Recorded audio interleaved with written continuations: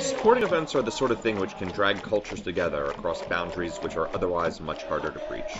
Or maybe that was just the few beers we had during the game clouding my thoughts. But by the end of our 3+ hours of cheering for the Yokohama Bay Stars as a group of 5 Americans surrounded by the team's more passionate fans in the bleachers, I felt like we really had experienced a bit of modern Japanese culture.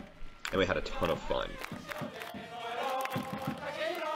Much like from the bleachers in Yankee Stadium, player introductions include a roll call where each player has a specific cheer.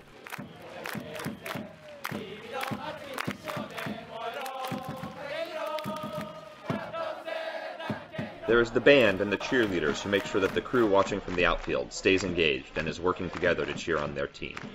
Of course, we had no idea what they were saying, save for the occasional times we heard the name Yokohama in the chants, but there was definitely some fun happening there, and they were all very much into the experience.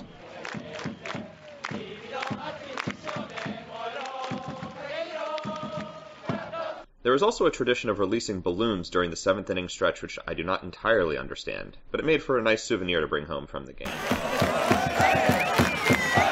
And when something good happens, like a home run from the home team, the intensity of the cheering reaches fevered levels and doesn't really stop. It was incredible.